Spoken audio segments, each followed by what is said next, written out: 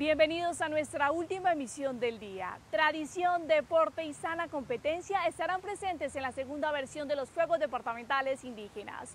Por otro lado, el Valle del Cauca sigue trabajando en planes preventivos ante actividad del volcán del Nevado del Ruiz, que continúa en nivel de alerta naranja.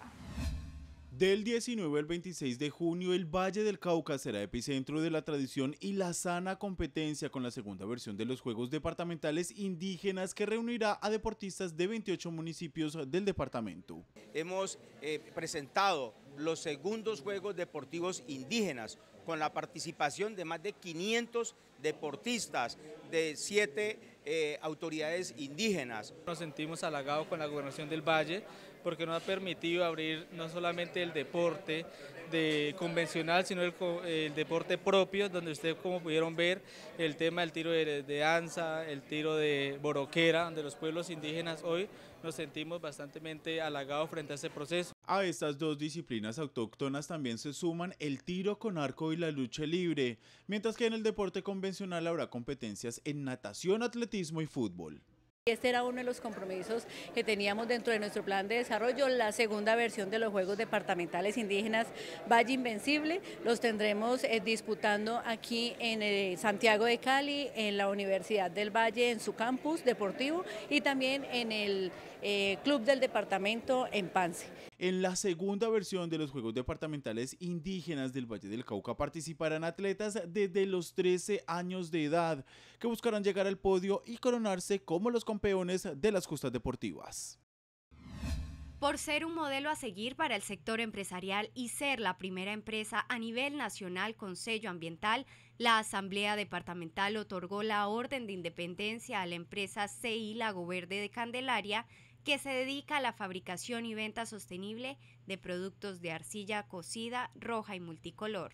Tenemos en Candelaria la única empresa en Colombia con un sello sostenible, así que es un tema para condecorar y para exaltar. Es una motivación para los que estamos trabajando en todo lo relacionado a la sostenibilidad, al medio ambiente y al manejo responsable de nuestro entorno, empresarialmente hablando. Esta empresa completa 50 años de experiencia y se ha preocupado por alinear su visión empresarial con los objetivos y metas de desarrollo sostenible que buscan proteger el planeta.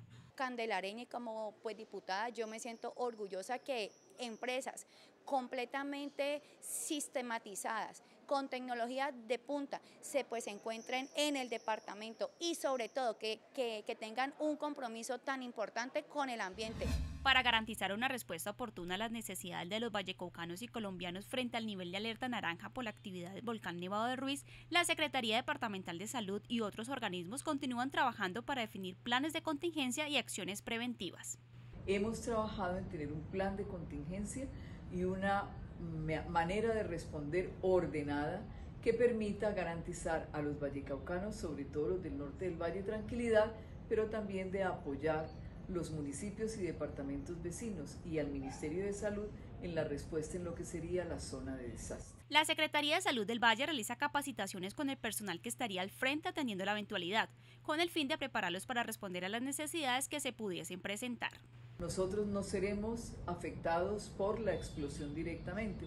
Podremos tener contaminado el aire y el agua con respecto a las cenizas y podemos tener un incremento de número de pacientes cuando la región del desastre no los pueda atender y sean referidos al departamento del Valle del Cauca.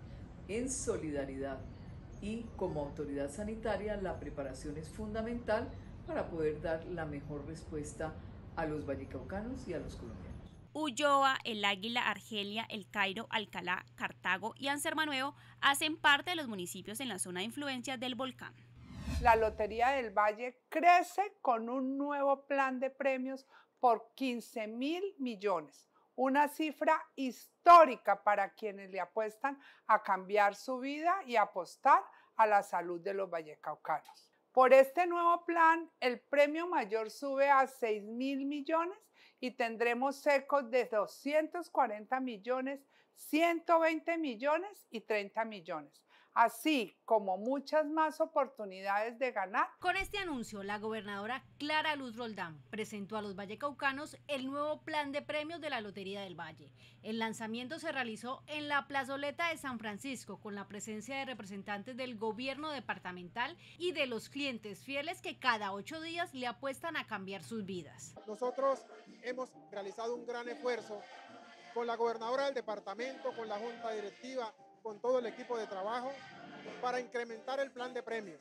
Y lo hacemos porque tenemos una reserva técnica que nos permite tener mayores desafíos. Durante el lanzamiento, los invitados especiales fueron los loteros, los hombres y mujeres que representan la fuerza de venta de la Lotería del Valle. Los loteros son el alma y vida de esta lotería, los vallecanos, los distribuidores, los loteros, las loteras. Y con ese trabajo esmerado, con ese equipo de trabajo, vamos a seguir vendiendo más lotería. Con este premio que se vuelve mucho más atractivo para los vallecanos, vamos a vender más lotería y, por supuesto, aportarle más recursos a la salud de los vallecanos. La Lotería del Valle tiene un costo de 15.000 pesos, el billete completo y la fracción por 5.000 pesos.